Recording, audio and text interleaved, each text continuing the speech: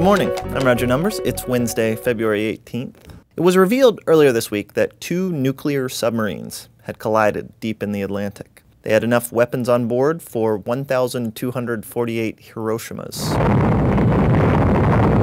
We have questions. How could something like this happen? These submarines are better at hiding than seeking. They're almost 2 football fields long, but they're about as loud as this guy.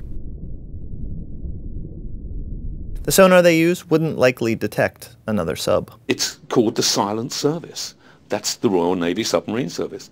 If you're silent, you can't be detected, other than bump into another one. And they don't have windows. Nuclear submarines ran into each other?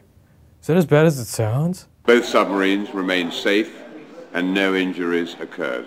While there was no radioactive leak, the Campaign for Nuclear Disarmament called it a nuclear nightmare of the highest order.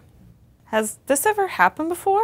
Some early subs were designed to ram ships. This one, from the 1800s, was supposed to. It also had an explosive at the end of a long pole.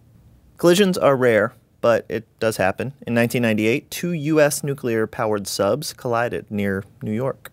Why do we have nuclear submarines? With submarines, you can have your nuclear weapons moving around at all times, ostensibly as a deterrent. So submarines, what are they? Roger, could a collision like this happen again? France's defense minister says his country may begin coordinating sub-patrols with Britain. Bonjour, British underwater boat. Oi! Hello, French submarine! So they know where each other's nuclear subs are under the sea. That's all from us for now. We'll be right here tomorrow morning.